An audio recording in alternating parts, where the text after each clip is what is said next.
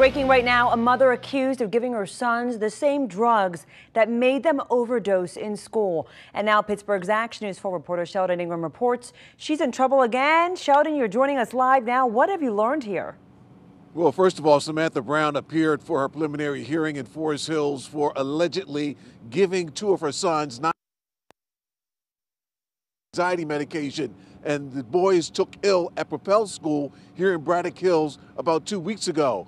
The kids after that were placed in the hospital and then in the custody of relatives, and Brown was not to have contact with them. But today, during the preliminary hearing, she did have contact with the boys, and then her bond was increased to $500,000. She told us after the preliminary hearing was postponed that one of her boys initiated contact by jumping in her arms and giving her a kiss.